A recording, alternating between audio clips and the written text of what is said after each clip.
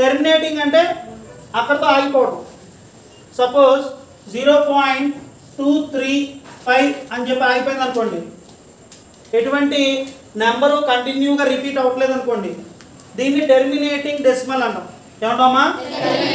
Terminating decimal. Terminating అంటే stop, terminate అంటే to stop, ఆగిపోయింది. సపోజ్ ఒకే నెంబరు ఇప్పుడు ఇదే ఉంది మనకి ఇచ్చిన నెంబరే 235 35 35 అండ్ సో ఆన్ అన్నాం. అంటే ఇక్కడ కంటిన్యూగా రిపీట్ అవుతూ ఉంటుంది. ఇది టెర్మినేట్ అవుతుందా? అవ్వట్లేదు. It is non terminating decimal.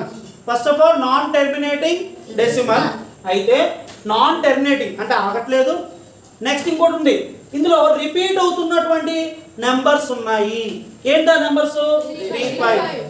So it is non terminating repeating decimal.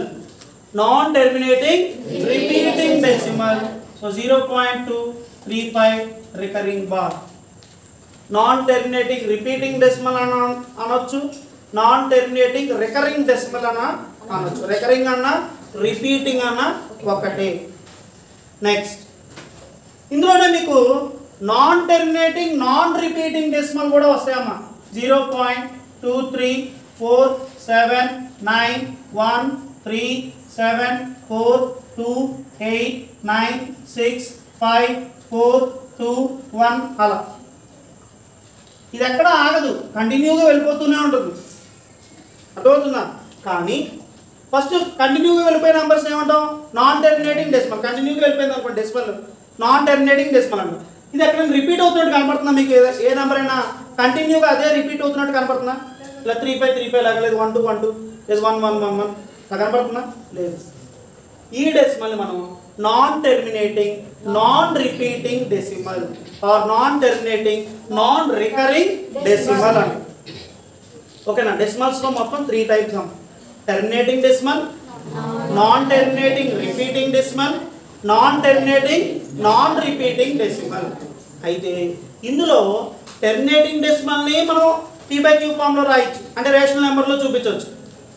Non terminating repeating డెసిమల్ని కూడా p/q ఫామ్లో రాయొచ్చు, రేషనల్ నెంబర్లో మార్చవచ్చు.